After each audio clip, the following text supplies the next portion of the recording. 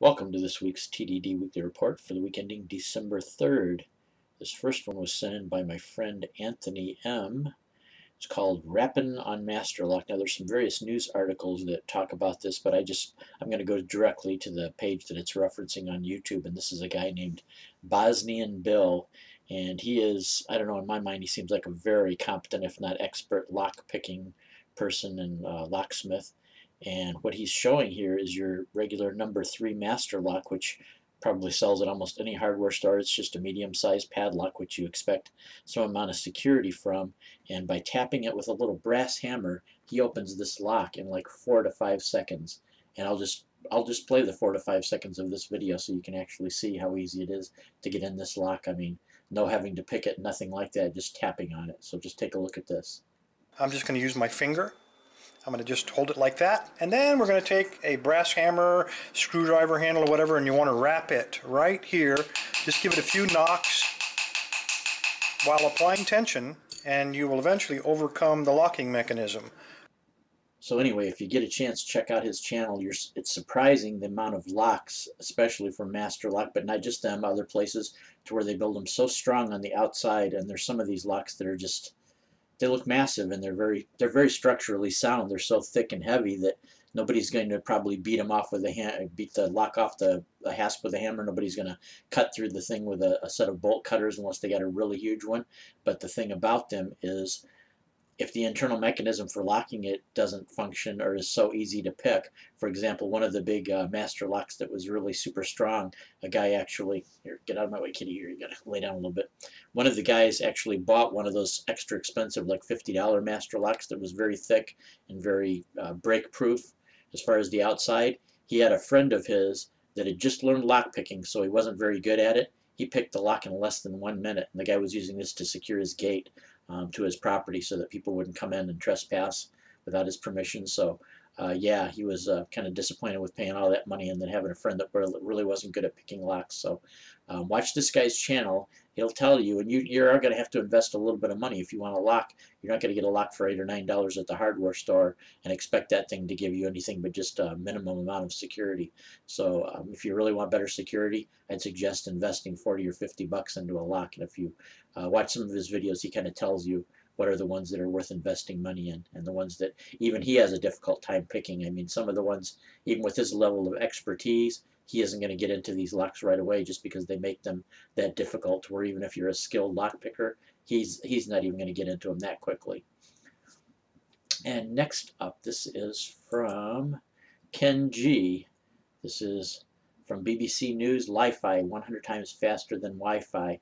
I've seen this technique before where they use light pulses. By sending a signal down an electric line, they can use light pulses to control things like thermostats and on-off switches and things like that in buildings, especially large buildings. Very, very effective way to do it, and you're just using the light to produce the digital signals to control whatever, and you'd have a photodiode on whatever you are controlling. Well, this is using it actually for the light to deliver internet speeds itself up to 1 gig, and they say they'll even go faster than that. It has a potential capability of 224 gigabits per second. Now, because it's done through light pulses, you're going to have to be in the same room with the light source. Obviously, you're going to have to be within sight of the light itself to be able to do this. But yeah, just using an ordinary, and with this it uses a standard LED bulb. I'll read the first couple of paragraphs. Lifi can deliver internet access 100 times faster than traditional Wi-Fi, offering speeds of up to 1 gigabyte per second. It requires a light source such as a standard LED bulb, an internet connection, and a photodetector. It was tested this week by Estonian startup Velmini in Tallinn, and I hope I get that right. Velmini uses a Lifi-enabled light bulb to transmit data at speeds of 1 gigabit per second. Laboratory tests have shown theoretical speeds of up to 224 gigabits per second. It was tested in an office to allow workers to access the internet, and in an industrial space where it provided a smart lighting solution. So yeah, for just what most people need, I would say that probably would fulfill a need, and it'd be less subject to interference too, because light pulses don't interfere like radio waves. Like, for example, I had 2 Wi-Fi setups going in my house, and because they were both operating on channel 11, they interfered with each other until I switched to a different channel. But if you just have light pulses providing your internet, you're not going to get that kind of interference because light photons don't interfere with each other. And this next one is from my friend Brian D. This is from CNN News. Why bananas as we know them might go extinct again.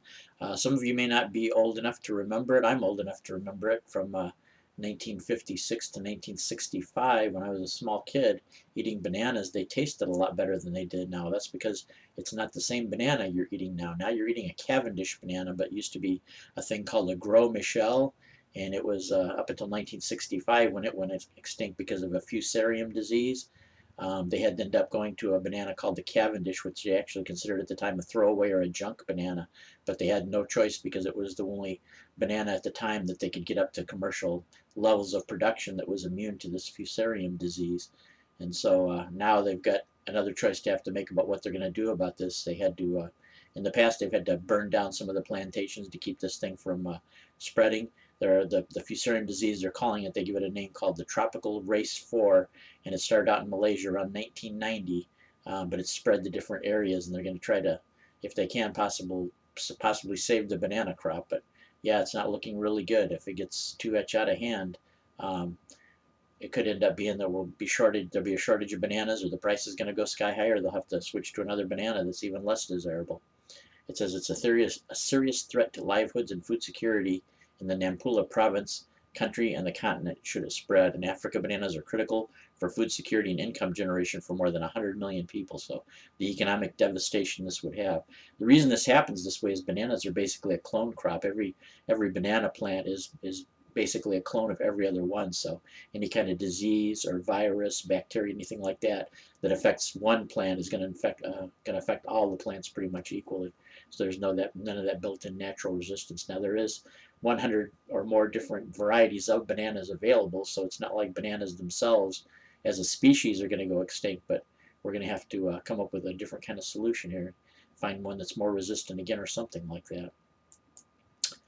And this last one, it's I think I've talked about this before. There was an infection going around, what I should say, an infection or some kind of a payload type of thing that came in Word documents. If you're a business, a lot of them were subject to that, and if you opened a Word document, it would have this little payload in it, and it would encrypt all your files to where you couldn't get into them, and it would also give you a ransom note in exchange. Even part of your desktop the desktop wallpaper was replaced with this ransom note, and I think the typical asking price was around $300 to decrypt it. And I remember when I was talking about it that one guy just gave up and he couldn't get his files back, and he just paid the $300 and he ended up getting his files decrypted. Well, now Fabian Wossar of MAsoft has created a tool capable of decoding files encrypted by Decryptor Max ransomware, also known as Cryptinfinite. So if you read this article and do as he says, it's not that difficult to use, but it is time consuming once you do follow the instructions on how to decrypt it. You're going to have to give it quite a bit of time to chew on this, because it's got to go through and break the code and compare the codes and stuff like that, and then decrypt your file. But you do have a way of actually being able to do it. It works easy if you have a couple of copies of unencrypted files still available, maybe as a backup or something like that. But even if you don't, it says if users don't have at least one file in its unencrypted form, they should take a random PNG file from the web and drag it together with an encrypted PNG image that you can find on your computer, and it'll use that as your two comparison files, and by that it'll probably, by checking them against each other, be able to generate a decryption key and then get all your data back. So that's some good news on the horizon.